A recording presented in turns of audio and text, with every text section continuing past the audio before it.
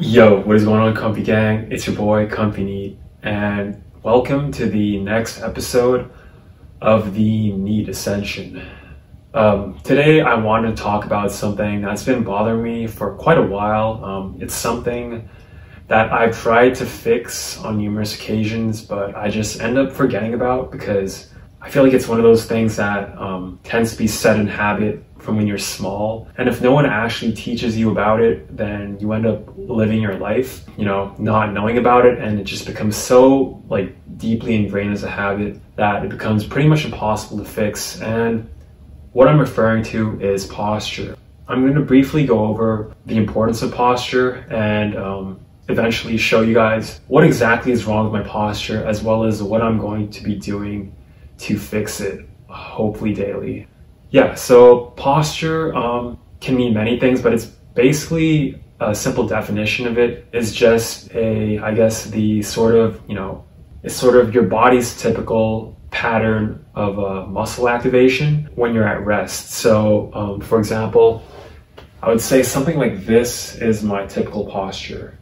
And you might be thinking, what exactly is wrong with that? But for those of you who do know about posture, you would probably tell that my posture is pretty much garbage because, well, for one, I have the classic nerd neck, which is caused by sitting in front of a mostly computer all day and, basically having your head craned forward like that and, while you're using the mouse and the keyboard typing and just doing that, looking into the screen like that. And this is kind of like an extension of that. It's just that my body's kind of tilted more towards the back instead of the front, but it has all the same, patterns of activation where all the muscles in the front, basically, I can't really name them, but like abdomen, chest muscles, abdomen muscles, everything are all engaged, while everything at the back is, basically basically loose and lengthened. And this is bad for many reasons. The first reason this is bad is because it basically causes a lot of strain on the body, and it's numerous areas of the body. So for one, having this slouched over posture typically is really bad for your, it's really bad for your circulation, because all of this tension here, you're sort of meant to be, upright like this for blood to flow properly. And when you're slouched over, it can often cause a lot of circulation problems, especially, to the upper areas of the body and pretty much everywhere. I think it's just, obviously I read this stuff a long time ago, so I can't really know where I got this from, but I think it makes sense. I don't feel well, and well, it's supposed to be really bad for circulation, and sitting like this for a while, you can sort of feel it, having that negative effect on just your overall energy levels. So maybe that's why.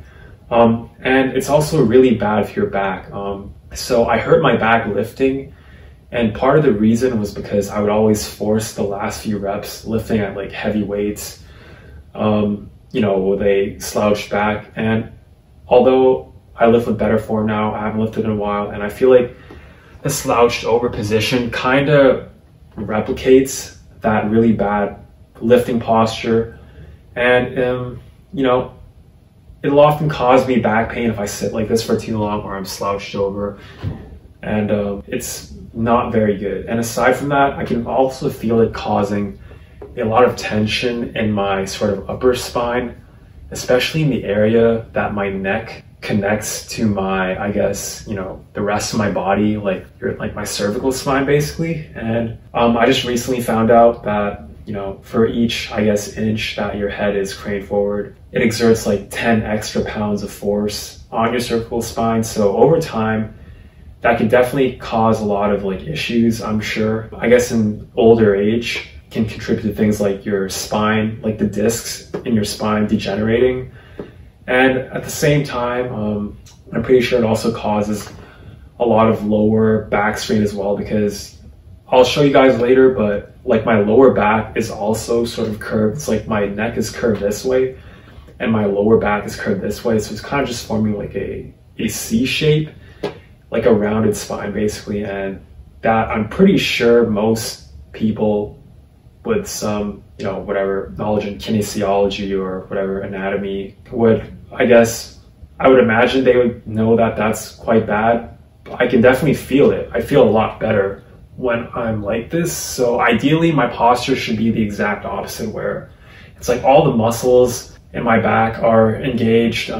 My lower abdomen is more engaged and my chest is out, shoulders back and down, and neck not craned forward and more relaxed. But sadly, because I'm a NEET and sitting in front of a computer all day, all these activities I tend to make my posture naturally crap. And aside from that, I also feel a lot of tightness in my shoulders, I guess maybe because it's sort of like holding up my neck and compensating for all of the forward, force that's being applied by my neck being craned forward. And I also feel my back popping a lot. It's definitely not a good sign. I feel a lot of tension in my neck near the area where my spine connects to the rest of my body, and some in my lower back sometimes. And also just sitting down in general has its own negative effects, because it also, I feel like it's caused my hamstrings to tighten, and my upper quads to tighten as well, and my hip to lose a lot of its mobility. So basically, in a nutshell, physically speaking, I'm very stiff. I don't have any flexibility, especially in my legs. And also the sitting down, I feel like, has caused my legs to atrophy quite a bit. I can probably only run 20 minutes at a time without feeling completely gassed out. So maybe that's something I'll get into, is running, but I feel like that would also help improve my posture somewhat. But yeah, just all the sitting and the leaning forward are both, damaging my body. And I can also feel a lot of pain and tightness here. And yeah, so that's all the physical effects of it, pretty much. And as far as mental effects go, there's this, study which was done, but basically it's that they got participants to basically bite down on a pencil and report their subjective feelings of happiness versus someone who just wasn't really doing anything. And the people who bit down on the pencil tended to rate their happiness on a scale of 1 to 10, maybe like on average 2 to 3 points higher. And the reason for this, psychologists, I forget if they did like brain scans or whatever, ECT, whatever it's called. I haven't learned about this in a while, but it's basically that when you bite down on a pencil, it's like the muscles that activate when you're smiling are also being activated. And that just kind of showed how the body influences your emotions, especially how different patterns of muscle activation can, bring about certain emotions. And the reason why I'm mentioning this is because in the same sort of line of logic, bad posture, I'm pretty sure also can have a negative effect on emotions. For example, even just sitting like this, I can already feel just numerous parts of my body all tense up at the same time. I can feel like a heavy, almost like depressed, anxious, tense feeling, versus when I sit in proper posture. If you really pay attention, it's like I feel more light, I feel more open, if you will. These are all kind of like vague meditation, whatever, vague terms that people use to describe like their subjective feelings of whatever is in the body. But I feel like sitting like this with my chest out and with better posture certainly makes me feel a lot better. And I'm pretty sure my long periods of sitting with my neck hunched over has definitely caused me to feel a lot of these negative emotions. I feel like being hunched over like this and having this area tensed up probably contributes to my anxiety, because when I feel anxiety, I feel a lot of it in like my chest. It's mostly tightness and that weird tension, kind of feelings of whatever, tightness basically. And it's probably because a lot of it's like my body is more primed. It's like that that's saying like neurons that fire together wire together. So basically, if you have like nerves that are firing all the time, which is in this case when I'm always hunched over, then if they're more likely to fire in all other situations, like for example when faced with new things like meeting people, for example. So I'd say that by that logic, it probably influences my emotions in that sense. And also probably causes, you know, I think there's another study where they got participants to like basically do this in front of a mirror in front of the bathroom for like, hold this position for like 30 seconds before giving a speech.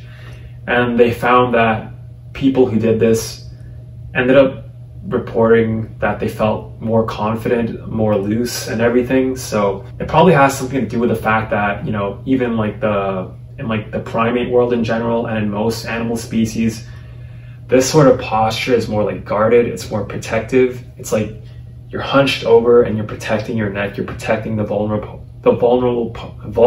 parts of your body, versus sitting like this, you're more vulnerable to physical attack, but at the same time, it's kind of like a show of dominance, a show of confidence, a show of higher status, basically.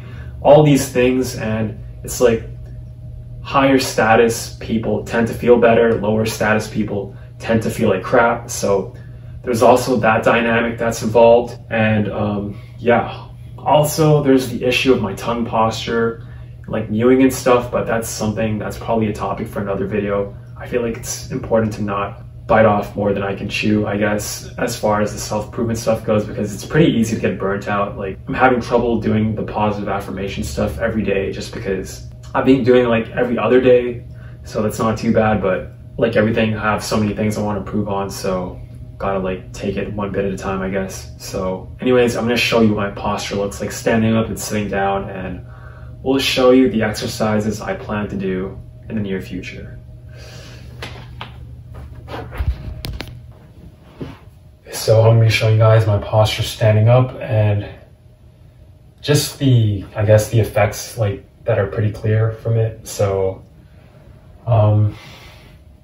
yeah, this is my, I guess, kind of like an exaggerated form of how I used to stand. Well, this is actually how my posture used to be back in like high school, and it was kind of like that. And yeah, I can understand why I had so little confidence, because it's almost like, it's like I can't project properly because like my airway is being cut off. And this is kind of like my typical posture. You can kind of see like my neck being craned forward, and I guess, yeah, it's like pretty bad, I know. And this is typically how I should be standing. So let's see. Yeah, so yeah, it's a lot easier to talk like this. Definitely feel a lot better here. I can kind of feel like this part is being stretched because it's been so like constricted for so long. And yeah, shoulders, I guess back. Ideally, I would have my core activated like that and basically just stand like this. So that would be ideal posture, standing up. And also I'll be showing you my sitting posture. So this is how I typically sit mostly. So something like that, I guess. A lot of times I'm actually sitting like this. So obviously it's pretty freaking bad. Or like sometimes like this when I'm gaming, I'll end up sitting like that a lot. And yeah, either way you can kind of see how like rounded everything is. When ideally I should be sitting like this. I obviously need a much higher chair, to be honest, because, well, it's like the desk is too high, so it's like this is kind of promoting me to sit like that. So I basically need like a higher chair, like a better and also more comfortable chair, because this chair honestly is giving my back cancer. So there's that. And yeah, I should be kind of just, tilt my screen up a little bit and be just sitting like this. So yeah, that's proper posture for me sitting down. And now I'm going to be showing you guys the exercises I'm going to do.